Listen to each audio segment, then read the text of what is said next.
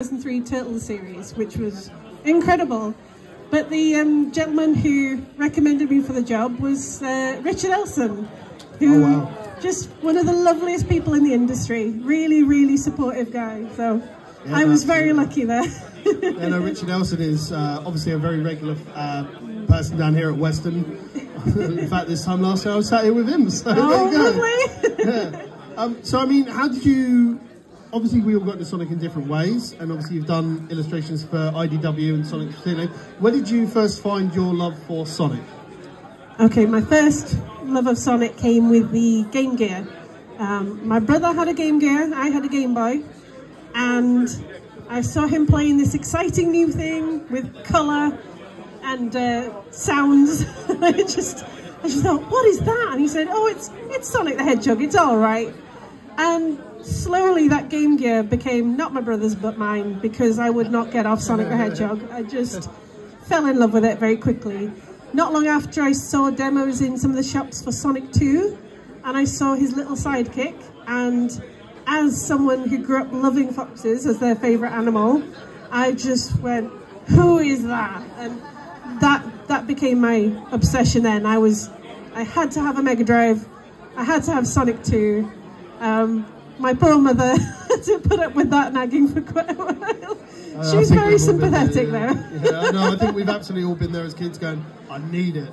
I need to do it. Well, it was life or death back then. Yeah, no, it was, yeah. You were either Sega or you were Nintendo on the streets, that was it. So, I mean, obviously you've done that. Do you still keep playing the Sonic games to this day? Do you keep up with it, or is it a bit... Yeah, I do.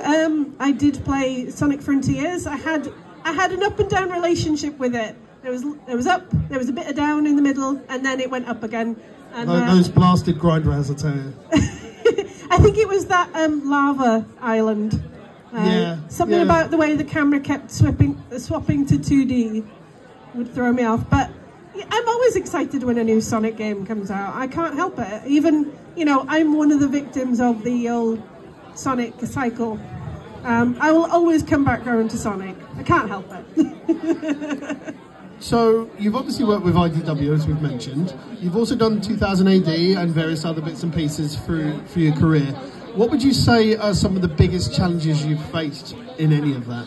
Okay, I think the first time I worked on an annual for IDW, I was really nervous, because this was a dream from my childhood. I grew up copying panels from STC. Here I was trying to draw Sonic again, and there are all these artists in IDW who I'm a huge fan of, who are absolutely fantastic, and they were asking me to join in with that, and it was absolutely nerve-wracking. Did find it's different to sort of hit deadlines when you're working on something like that you're going to get a lot of notes for. There are some jobs that are more relaxed on how your characters look. Sega are very particular, they do want Sonic to look right, but at the end of the day, it was worth the work. All the blood, sweat and tears that went into it were worth it. Brilliant stuff. So, I mean, how would you find that your practice has changed over time from when you've started to nowadays? Is it about the same? Like, you take the same sort of practice tutorials before you get into it, or have you changed up from where you started to where you are?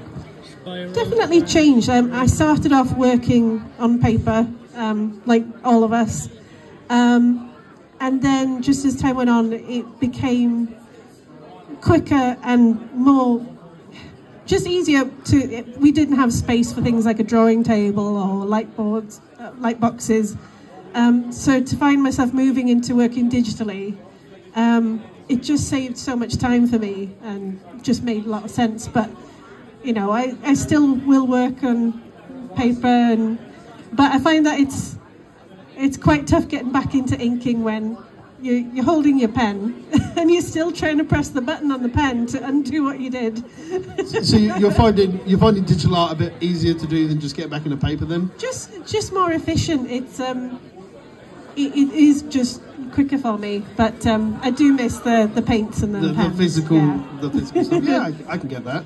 I mean, I keep going back to everything that you've worked with. But is there like the golden goose of brands that you want to work with? Is that something that still eludes you that you want to do, or do you think you've hit that and you just want to work with everything else?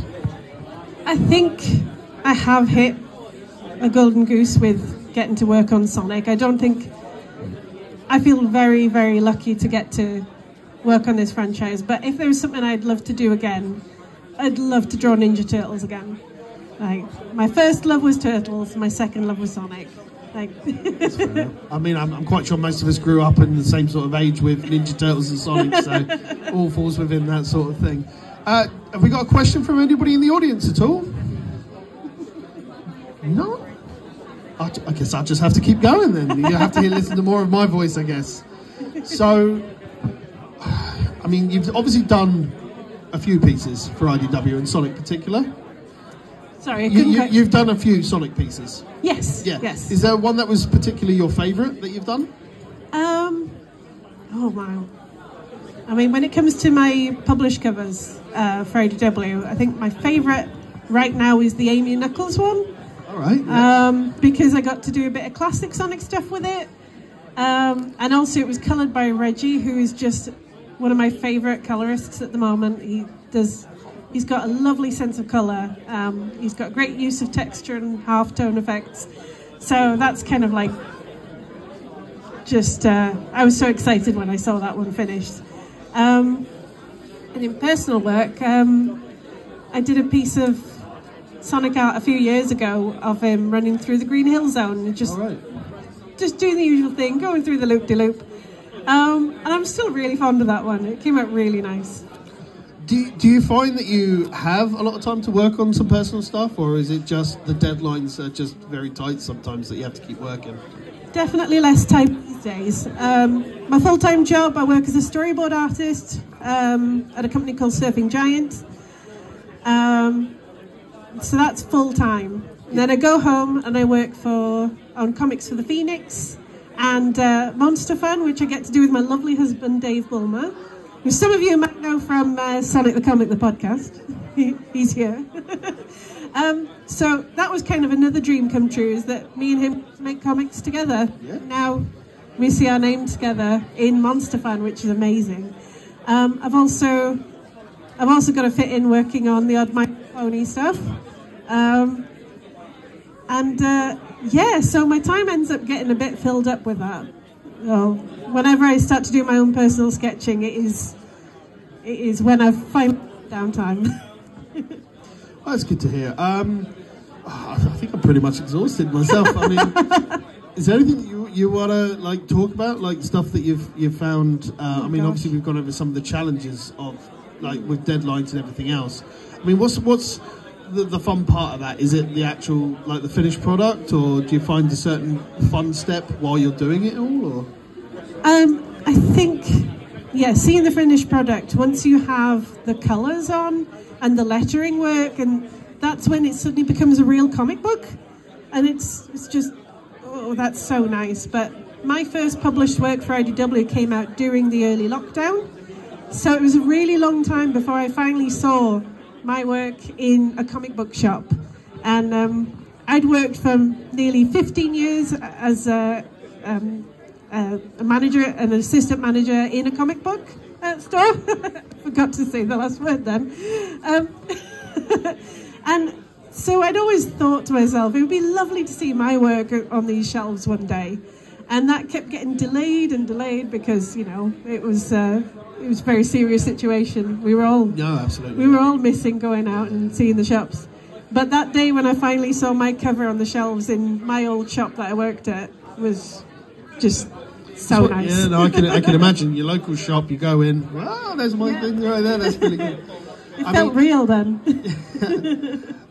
I mean, I'm sure growing up and being as enamoured with Sonic as we all are in the room, we wouldn't be here if we weren't, let's be fair. I mean, I'm sure everybody in this room has tried to draw or tried to write something. I presume you yourself, did you try to write your own comic when you were young? Definitely. I mean, when I was little and reading STC, I spent a long time, I would sit down, I'd put on a long video, just set up a whole series of Red Dwarf or something like that. And I'd just sit there with those videos playing, and I'd spend all day drawing my own comics that no one ever saw. Like, I just had boxes and boxes full of these pages. And then eventually, you know, my later teens, I got online, met my lovely husband, and one of the first things me and him did was start making our own comics. And one of the things we always struggled with was actually finishing them. I mean, we were about to go to university at the time, so I think we released, what was it, 1 issue? Maybe 2 issues. So if you were ever online back in the, early 2000s? And I can't even remember what the comic was called. Was it Strictly? Yes, you can. What was it called? Sonic Ideal. Oh my God, that's a bit knobby, isn't it? But I mean, we were about 18 or something, so. Oh, don't blame Dawn Best for anything. She's lovely.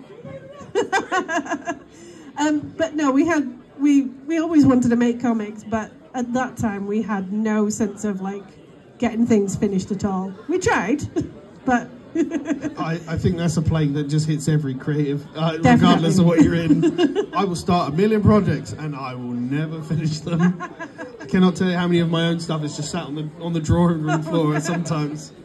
But yeah, no, I mean, it's great. Obviously, Dave himself obviously is a big creative help, I find at times. Definitely. Yeah. I mean, I do like coming up with story ideas. I wrote a bit when I was younger, but I've never been fully confident about my writing.